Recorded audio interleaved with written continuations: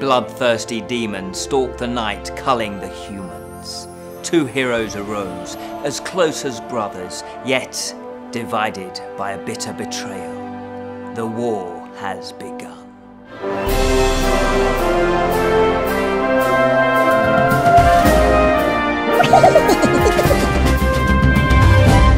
Hello and welcome to the Friday Fantasy Show from the Bottled Imp, exploring the realms of fantasy. My name is Ken Boyter and today we're taking a look at The Core. This is the fifth book of 5 in the Demon Cycle by Peter V. Brett. And this one, as you probably know, is, well, it's got a different cover. There is a reason for that because this is a advanced review copy. And you probably know this as well. Well, the book came out last year, so it's not very advanced, this review, is it? No, this is the actual UK cover, which has got this demon, big demon, because this is exactly what everything has been leading up to, the big demon war, humans versus demons. So, let's just find out exactly what happened. The Core, yes, exactly. What is it all about? Now, I said that, you know, we would find out what happens. Well, we're not going to. No, we don't do spoilers here, not in these Friday fantasy shows, not the review shows, no. But I will give you a bit of a premise. If you're watching this, you've probably read books 1 to 4. But if not, if you've not read any of the books, basically what's happened is the whole premise to all of the books are that they're demons. There's these horrible demons, or corelings as they're known. They live, so is suspected, underground in the core of the earth. And at night they come out and they start attacking and eating humans. Now this has been happening for hundreds and hundreds and hundreds of years, and as such humans have actually decided to hold their own by creating these powerful magical wards, which are kind of like, you know, little squiggles that have got powerful energy that run through them. And they have developed them into a way that they can't actually attack with the wards. They don't do any physical damage as such, but what they do is they actually defend. So they have warded certain towns and certain places so that the demons can't actually get into and penetrate the warded circle. So that's the premise. Now there has basically, broadly speaking, 2 sets of humans, if I could put it like that. One is the 5 cities, or no, the 3 cities, I should say, and there's basically 5 of those, and they cover basically anything that isn't a culture which is known as the Crayasians. I'm terrible at pronunciations, as you know if you're regular viewers. And they're like the desert people, so they've got a desert culture going on. And so the humans are broadly, in this series, divided into the free city humans or the desert people. I'm just going to say the desert people because I can pronounce that. And that's kind of where the cultures are. And then they've got very different cultures, and there's a clash that happens between the 2 humans. So really there's 3 sides here that are battling against each other. You've got the free cities versus the desert people versus, and together though, they obviously want to attack the demons because everybody is afraid of the demons, and quite rightly, because these demons are fierce. There's all different types of demons as well throughout the whole series. You know, rock demons, wind demons, sea demons, air demons. There's all different types. They've all got kind of different strengths and weaknesses. And in the last book, there was these mind demons which seem to then control other demons. So then the demons become organised. And once that happens, that's when the prophecy, there's a prophecy that is out there that sort of says, well, there's going to be this huge war, and who knows, because the demons start to get organised, they're actually going to find better ways of, and more efficient ways of killing the humans.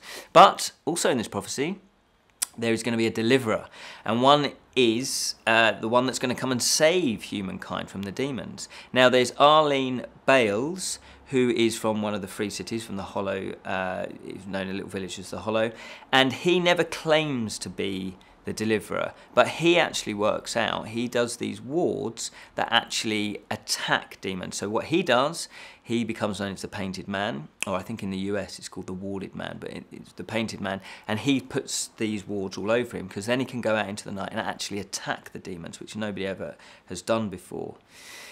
But there's also another person that he actually claims to be the deliverer, and he is the king or the emperor of the desert people. His name is Jardine. Jardar, I think that's how you pronounce it.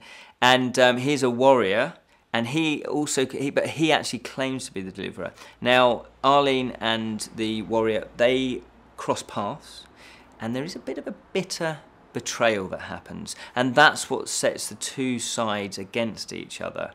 Now, this book, that's the setup. This is where we approach this book. So they're on the verge.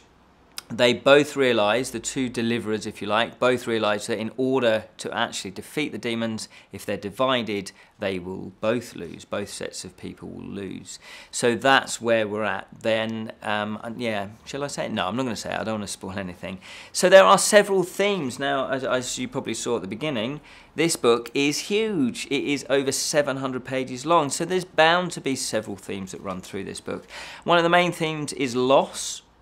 And that, that kind of has cropped up in the other books as well. But this seems to be more so because there's several, I don't want to give any spoiler away, but several kind of key figures that either go missing or they lose their life. So it focuses more on how do you cope with the loss of somebody either going missing or, death. And it sort of explores, I guess, the comparison of, is it not easier, but there's a different type of grief that you would have if someone's missing, because I guess there's still that bit of hope that they're still out there and that they one day would come back. Whereas obviously if they've died, at least you kind of know that they've died, and you can hopefully start to grieve and go through that process and maybe get to some sort of closure with that. I guess when somebody you love dies, there's never really any closure, but at least you kind of know what's happened to them. So it does explore that, and I thought that's quite an interesting comparison. What does it feel like when somebody you love and care for has actually gone missing, as opposed to them actually dying? So that theme is quite central, and it runs all the way through the book. And the other thing that kind of tags into that is that how much does a loss actually motivate you to achieve what you want to achieve? Does that spur you on? Do you then try to, reach what their goals were? Do you try and accomplish something that they were trying to accomplish in their name, in their honour? How much does that actually drive you forward? So I quite like that aspect of how much does it affect you? Do you just, do you grieve and then just get on with your life normally, or do you actually use that to spur you on, presumably to better achievements in your life? And then so with the theme of death and loss, there is also a theme of new life. And that's a really nice counterbalance, because obviously nobody really wants to read nobody really wants to read something that's always happy and that the whole book is all happy and jolly, but equally nobody wants to read something that's all death and gloom and doom. So to balance it with new life, and again I don't want to give any spoilers, but there is new life that crops up in here as well. And so it's looking at what does the arrival of a new life into someone's own life, what effect does that have on them? A new baby coming into your life, does that disrupt you? Are you resentful of it? Are you grateful for it? Did you want it? Has it happened by accident? Or is it something, will it divide your family? Will it unite your family? It all depends on the circumstances around it. And, again, I don't want to give any spoilers away, but there is that. What also happens with the new life storyline is the as I say, the acceptance. Can people accept a big change such as a baby into life? And does it have more consequences than just your local family? Especially if you're, a king or a queen, or you're, an elder in a village. Does that make a difference? I guess because there's that, inherent, that person may become the leader of your local community. So obviously, does it have a wider effect? And if there's, does a newborn actually be considered as an outsider? Does because people might start resenting a newborn as well. And how strong is a mother's love then, or a father's love? Can that overcome other people's prejudices? So again, there was a real strong theme there that ran and really complemented the theme of death and loss. But as I said, there's also not just about the baby, about being an outsider. There's also other outsiders as well. What the theme, because there's these two factions of humans, obviously they've got different cultures. So you always, you know, there is that theme of the other, fear of the unknown, fear of another different culture. And there's lots of stereotypes that can come up about other cultures. And, you know, are they as good as you, as your culture? You know, there's all those prejudices that crop up. So again, that's another theme.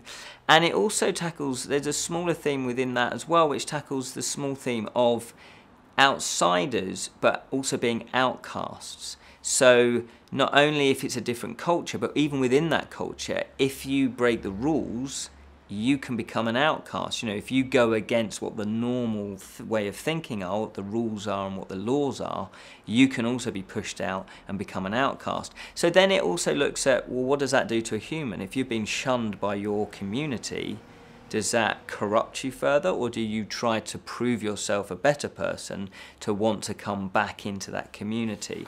So I like that small, like, kind of tag in, small theme as well, that tags in to the whole concept of other, you know, the other culture, the fear of a different culture. So there's lots of differences. So a lot of the storylines do concentrate, and differences seems to run through the theme as well.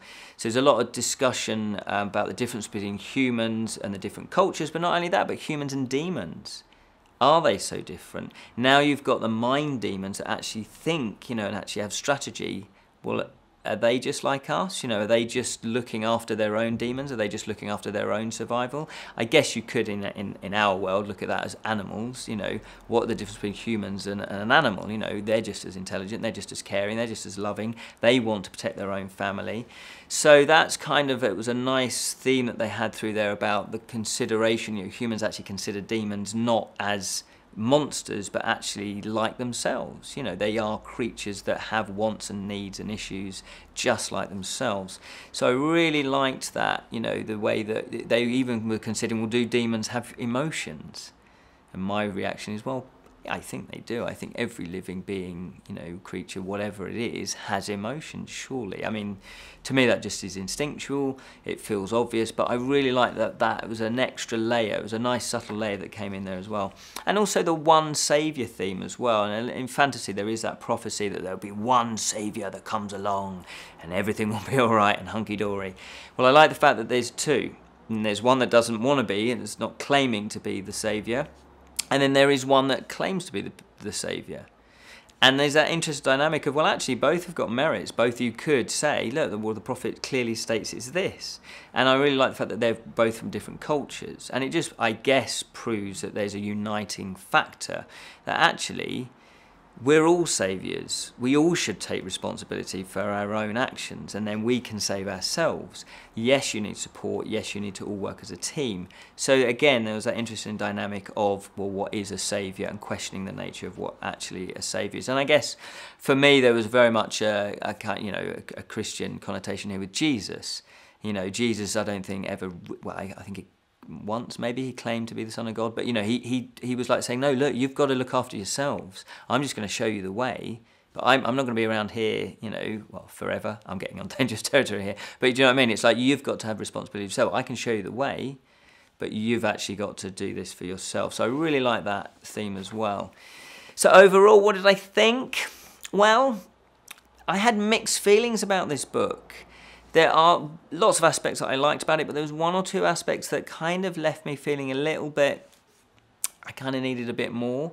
What I really liked about it was, I love the characterization. I love the way that Peter V. Brett actually writes the characters. I really think he gets into their minds. I really think they're believable. And he writes, well, from my point of view, he writes females very well. You know, and again, there's a mixture of female types, there's a mixture of male types. Not all male types are heroic and, you know, never cry and all of that. There's a good blend of humanity in there, and that's kind of what you want from an author. You want well-rounded characters that all have loves, desires, emotions, feelings, thoughts and wants, all of that. And I love that, and you can really emotionally connect with characters, and I think that is crucial for any book to work. That is absolutely crucial. I really love the quality of writing. I really like Peter V. Brett's style. It's very economic, it really flows, He's got a nice sense of humour that creeps in there. It's not, and he's not a narrator. You don't really think that the stories are being narrated. It's actually unfolding as you read it. So I really like that about it. It's engaging, his style of writing, and there's a real clarity to it. He's really, and we got that right from book 1 actually of the Demon Cycle. And it really is consistent, and that's what I like about it. There's no soggy bits, if I put it like that, in the book. I really love the whole demon calling concept. I really like that, the fact that demons are rising from the earth and we have to fight them. It's our own, but we've put up with it. I really like that aspect of it. It's a slightly twist, on a fantasy genre there.